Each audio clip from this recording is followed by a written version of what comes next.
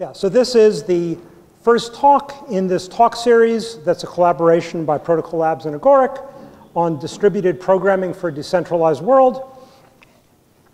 And what I'll be explaining today is an overview of the Agoric architecture. I'll be touching on many things that later talks in this talk series will go into in some depth. For 30 years, many of us have been dreaming about using modern cryptography to bring the world economy online into the decentralized world of crypto commerce. And it's finally now happening because of this world of blockchain. However, the way it's happening has some show-stopping problems that need to be fixed before we can actually realize that dream. The current way people write smart contracts is too hazardous. We see experts putting a lot of effort into crafting simple contracts that turn out to have bugs that cause hundreds of millions of dollars to disappear overnight with no recourse. The languages in which programmers are asked to write smart contracts are unfamiliar languages. This creates a tremendous barrier to adoption. The primitives that the smart contracts are built out of are non-composable, leading the contracts themselves to not compose well. And the result is that we cannot create the rich networks of interacting contracts needed to mirror the rich interaction of contractual arrangements in real-world markets. And every chain is built as if it is supposed to be the only chain in the world. And the result is that programmers thinking of approaching the world of smart contracts have to place a bet before they know who, if anyone, will win. That itself is a great barrier to adoption. But more than that, markets are all about network effects. Any market that's limited to what happens on a single chain does not have that network effect. To get the network effects of markets, you have to span chains and non-chains, public and private. You have to make the inroads into existing real-world markets so there's a bridge that people can cross to come into the new world. So we're setting out to address these problems. Agoric is currently at testnet. A little poll, who here knows what testnet is? Okay. What testnet means is that our system is working end-to-end well enough that people can start using it in a realistic way, but not with real assets at stake. Do not risk real assets at stake on the system as it is now, but you can write contracts, you can play with the security properties, and the system is working end-to-end, including our software running on a genuine blockchain up at servers that are not in our house. And the blockchain we're building on a Cosmos zone. We announced that we're a testnet at ZCon 1, and when we did that, we showed the Pixel Dust demo. What the Pixel Dust demo is about is it creates this little real estate market that is running on the chain, which is this square of pixels, where each pixel can be individually owned and traded. And if you own a pixel, you have the right to change its color. So over here, I'm supposedly typing, not really, a command in JavaScript where this JavaScript command goes to our software running on a local machine, and then the objects on that local machine in turn send a message to objects running on our chain that actually brings about the change of color of the pixel. So not only can you buy and sell pixels and negotiate for pixels, create a market in pixels, you can create auction institutions of various kinds for trading these rights. You can create derivative instruments, covered calls, futures, etc. And if you can do that for rights to color a pixel, you can do it for multi-million-dollar financial instruments. So, what's going on under the surface? So, as is familiar from any memory-safe object programming language, if object Alice has a reference to object pixel, object Alice can invoke object pixel, can say pixel.fade, and the result is that a fade message goes from Alice to the pixel. What if the pixel is not on Alice's machine, is not co-located with Alice? What if the pixel is elsewhere on a chain, as in what you saw? Well, now instead of dot, we use the infix bang operator, which means eventual send an asynchronous message. This syntax is currently proposed to the ECMAScript committee. It's simple syntactic sugar for things that you can write without the syntax, but the semantics of it are send the message to the object wherever the object is.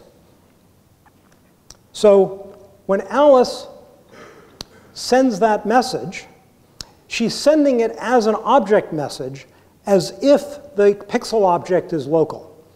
That object message makes it to the serialization layer, which is our CAP-TP system for the Capability Transport Protocol. And what that CAP-TP layer does is it serializes the object message into a serialized blob. The serialized blob is handed over to the IBC layer, the inter-blockchain protocol, which Agoric and Cosmos are collaborating on. And what that does is it adds the crypto so that the message will be recognized as legitimate by the destination. And then it sends it between machines. And since the receiving machine, in this case, is a chain, it has to broadcast the message so it arrives at all the relevant validators. And each validator then does the same thing, which is the IBC layer validates and removes the crypto, leaving the binary blob that gets unserialized by the CAP-TP layer, turning it into an object message that gets delivered to the pixel. So this technology stack comes in several layers. At the bottom, we have the machine layer. In the machine layer, each of the individual rectangles here represents a distinct physical machine, but every stack is a logical machine. To us, a blockchain is simply a logical machine that's highly credible because it's built out of the massive multi-way agreement of many physical machines that cross-check each other. But each of these machines is only one machine in a network of assumed to be mutually suspicious machines. So on top of this, we put our VAT layer. The VAT are the individual green rectangles here, and that's our process-like unit of computation. A VAT is an island of synchrony. VATs interact with each other only asynchronously. And they interact by sending asynchronous messages over these data pipes that connect one VAT to another. And over this network of logical machines held together by this secure protocol, we build a world of secure distributed JavaScript objects where the objects are themselves layered on top of the connections, the data pipes between the VATs, so that the object messages are conveyed by the cryptography at the data pipe level. And we use our system of secure distributed objects to build our smart contracting system, our system of electronic rights and smart contracts. And we crucially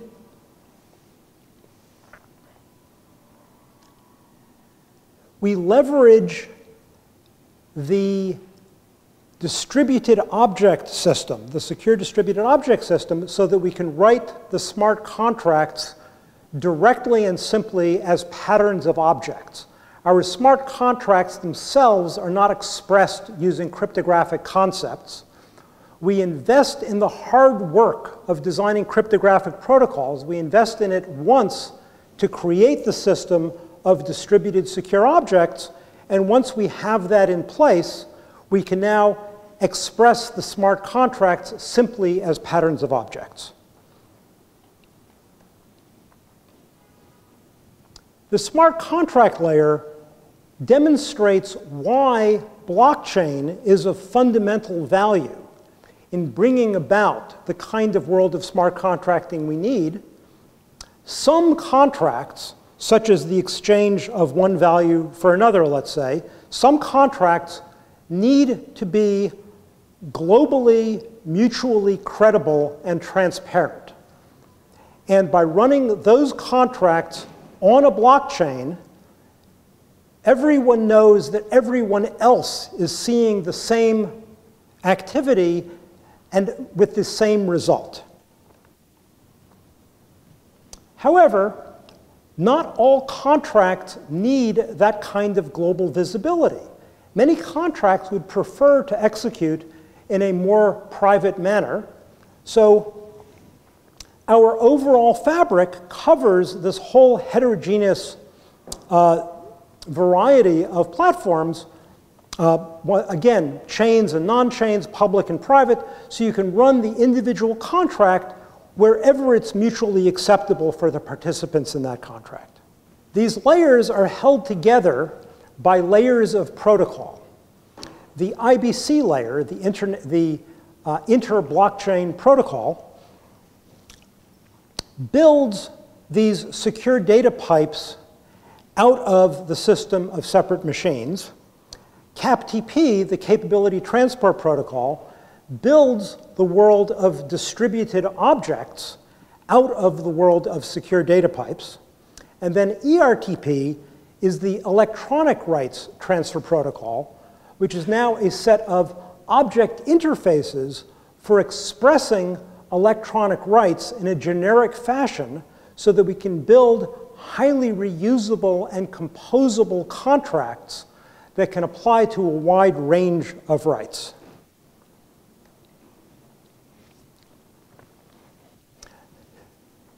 This is not actually the end of the talk.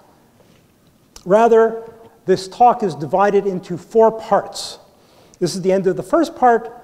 At the end of each part, I'll be pausing briefly for questions and then taking remaining questions at the end. The remaining parts will go into some of these layers in somewhat more depth, and then following talks in the series, we'll explore them in greater depth. So, any questions so far?